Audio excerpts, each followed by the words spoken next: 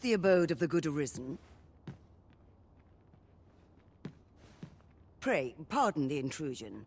I am an attendant in the service of Empress Nadinia. Her Majesty would make a request of you. Might you have a moment to hear it? You've my gratitude, sir. Her Majesty awaits you outside. Pray, follow me. We thank you for meeting us at this late hour, Sir Arisen. There is a service we would ask of you. We require protection of both our person and our identity as we make for our destination within the city. Though bathal has no official dealings with Vermund, the countenance of its Empress is widely known. I dare say even a common soldier would recognize Her Majesty. And trouble would undoubtedly ensue should the Empress's presence be discovered. You must see to it that Her Majesty arrives at her destination unseen. We make for the Rose Chateau. Prithee see us there safely before dawn breaks. Now, let us be off! We ought not to delay our departure any further. Pray, remain vigilant while escorting Empress Nadinia.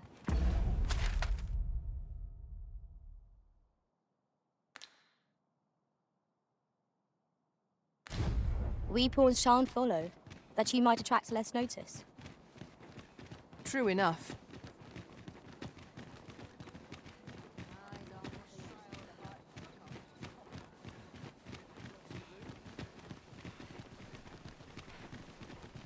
Well met, son.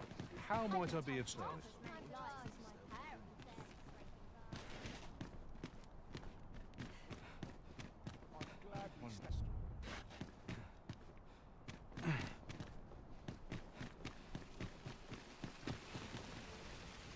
I beg you. I need that medicine. Can't help you, I'm afraid. My stock's low enough as 'tis. I shan't go selling what little I've got left to a ruddy beastren. But my wife, she's like to waste away if I don't get it to her. How very cruel. We ne'er imagined matters to be so dire. Is there aught we may do to aid this man? You have a kind heart, Your Majesty, but you cannot afford to reveal yourself here, else we may ne'er reach our destination. Perhaps the Good Arisen would assist this gentleman in Her Majesty's stead.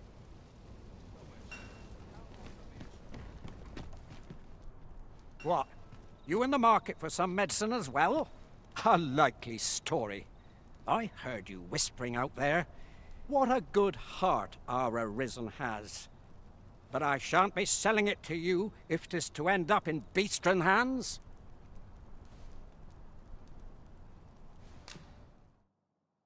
Well, 'tis a princely sum to pay on behalf of a common beastren, but I'll take it.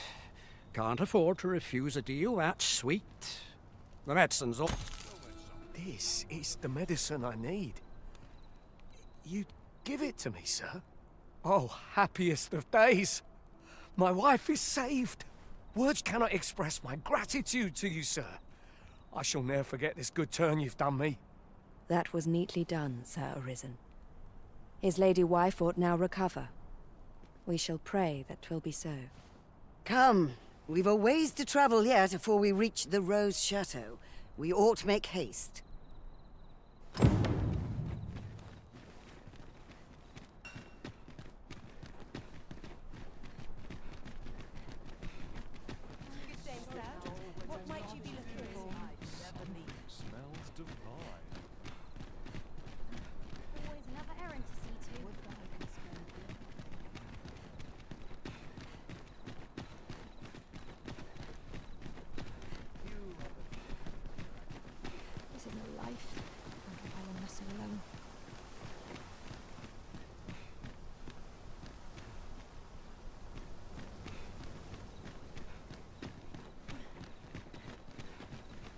Oi, you lot, help me. I've got a soldier on my tail. If I'd known 'twas his house, I'd have chosen somewhere else to fill my pockets, believe me. You appear before us to beg that we abet you in a crime of your own doing. What o' it? You're a beastren too, aren't you? Then you ought to know as well as I do that stealing's the only way we can survive in this city. Come on, help me out here. Consider it a favor to one of your kin. heartless knaves. I've wasted enough time here. I'm off.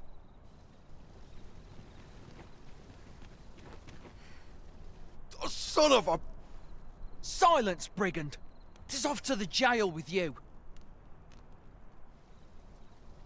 'Tis a hard life these people lead, that they should be so desperate as to turn to villainy. Yet a kindness granted to a man fallen so far would do little to better his circumstances. Let us press on. No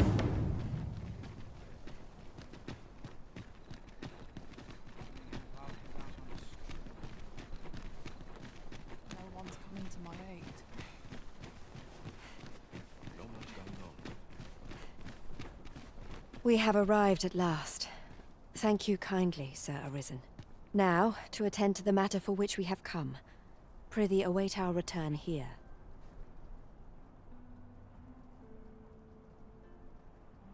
We are grateful for your patience. The matter is attended to. We have allies here in the Rose Chateau who offer their aid to our cause in secret. Namely, to create a place where the beastrons of Vermund may live in peace. Were it to come to light that bathal has provided aid of any kind to Vermund, there would be a scandal, and all of Her Majesty's good deeds would be unmade. Thus, Her Majesty must work in secret, offering her support from the shadows. But let us not linger. I have arranged for an ox cart to meet us by the statue of the Arisen. Do you know before whose likeness we now stand? 'Tis that of Rotheus, founder of Vermund. Oh yes, 'twas none other than a beastren who gave rise to this kingdom. Yet, in spite of this history, our people find little welcome here. Quite the opposite, as we have witnessed this night.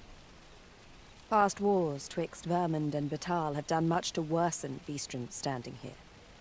Yet as ruler of a beastren nation, we can do no less than long for the day in which our people will be treated kindly wheresoe'er they may tread. And we would be remiss not to pray that the future you envision, as predestined ruler of this domain. We bid you good night, Sir Arisen.